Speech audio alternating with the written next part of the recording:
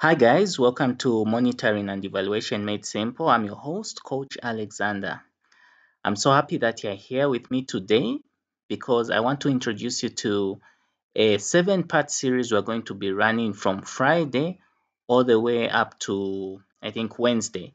This is on how to develop a monitoring and evaluation plan. I've been getting a lot of questions from different people on how do you do this step by step. So I just thought of giving you this free gift, this free training on how we're going to do it. So now what are we going to learn in this 7-part series?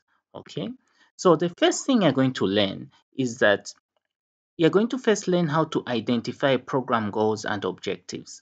So a lot of times when we are defining these things, it's not done the right way. So I'm going to show you how it should be done so that as you begin to set this M&D plan document, it is done the right way from the start. Then how do you define indicators? That's the next thing we're going to look at. I've done quite a number of videos on key performance indicators, but it's always a question I get on my inbox. How do you define these indicators? So I want to run you through the steps on how these indicators are defined. And then as soon as we are done with that, we're going to look at the next part, which is define data collection methods and timelines, okay? Which is very important because as you all know, data collection is all about getting information that will feed into the indicators. Then another thing we need to look at is identify M&D roles and responsibilities, okay? Also very important, and it's also critical in the M&D plan because you cannot have one person doing everything. You have to define the roles, the responsibilities to everybody. Then create an analysis plan and reporting templates. Very important too. So that's what we're going to look at in the next 7 days starting from Friday.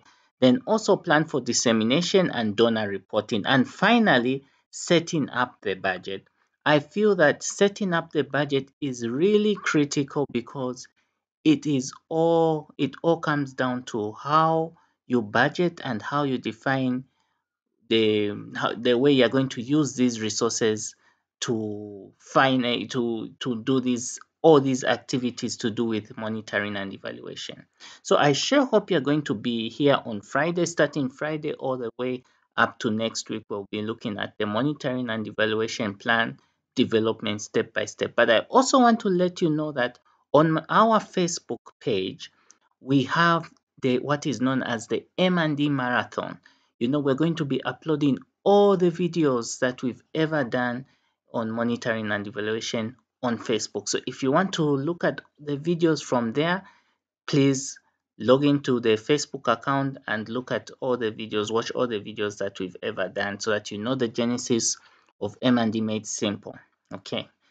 There's also another thing we've developed, and it's called Monitoring and Evaluation Course Prestige. And let me tell you, this is the most exciting thing this year that we've developed. And I won't spill the beans right now, but all I'm saying is that next week on Saturday, we'll be having an online webinar. And I sure hope you'll be there to listen up on all the trainings that we have available to you. Okay? So see you on Friday, 15th May 2020. Until we meet again, see you on the other side. Bye.